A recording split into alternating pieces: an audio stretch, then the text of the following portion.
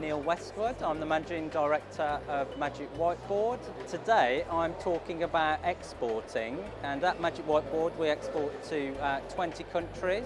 So I'm basically sharing my advice and tips, things to do, things to not do, that will save you time and money. If you're going to start targeting and marketing to overseas countries, you need to communicate with your customers there. So you need to obviously translate your web pages, your business cards, your marketing materials, and get a local translator to actually do it for you as well. I'd recommend that you use UKTI and speak to your local international trade advisor, and they're usually based at your local Chamber of Commerce.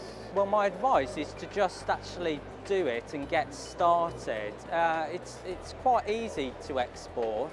It's no more complicated than sending goods to a supplier in the UK.